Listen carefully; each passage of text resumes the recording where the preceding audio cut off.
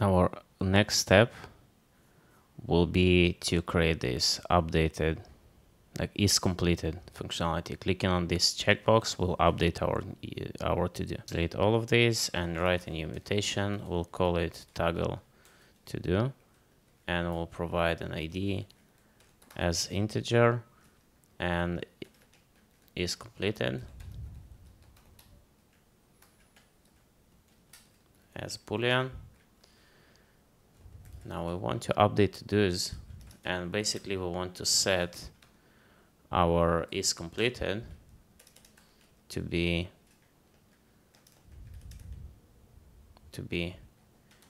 is completed.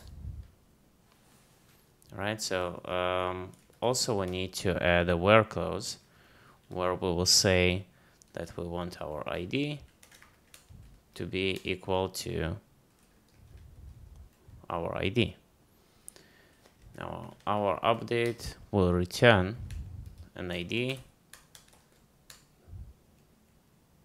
title is completed, created add is public, also user and name.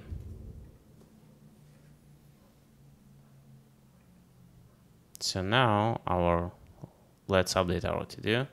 ID will be 3249. Let's pass it here. Our ID will be 3249, and is completed will be true. Let's try and run that. Now if we reload, we'll see our new to-do is completed. Now if we want to toggle that, we'll set it as false, run that, reload our app, we will see our to-do is back.